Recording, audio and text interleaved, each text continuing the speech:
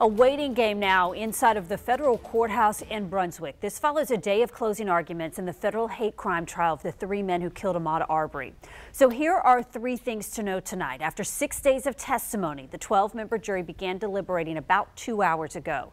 Each verdict for the counts against the three defendants must be unanimous.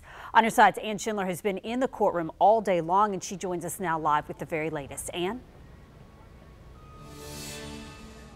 Well, Heather, so deliberations have begun, as you said, in this case. You know, while the state murder trial barely mentioned race, this case has really been about almost nothing but race. The language has been rough and very difficult, and at one point today actually caused Ahmaud Arbery's mother, Wanda Cooper Jones, to cry out as prosecutors ran through a litany of racist terms that they said these defendants were thinking about as they pursued and ultimately murdered her son.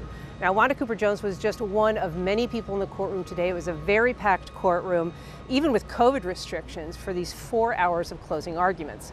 Travis McMichael's mother kept her head down during much of the testimony, almost as in prayer.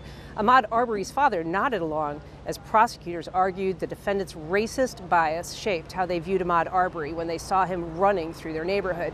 They said the men would not have conducted themselves in that way if Arbery had been white.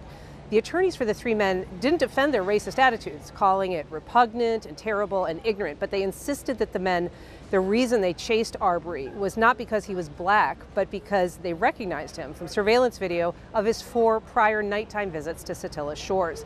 They also told jurors that while they may hold these defendants responsible for Arbery's death, it is not a murder trial and it's not an issue for them to decide. Only whether they believe their actions were motivated by race and a desire to deprive Arbery of his civil rights. Now, speaking earlier this morning, Ahmaud Arbery's mother, Wanda Cooper Jones, noted that the conclusion of this trial will come within days, if not hours, of the 2-year anniversary of her son's death. Very emotional. This has been very draining, and I'm thankful that it's almost over. I think the timing is great. The anniversary date is the 23rd, and hopefully we'll have a good verdict by the 23rd. So the judge in this case said she's going to let this jury deliberate until about dinner time and then bring them back in the morning if necessary. And we'll, of course, be covering that on air and online. Live in Brunswick, Ann Schindler, First Coast News, on your side.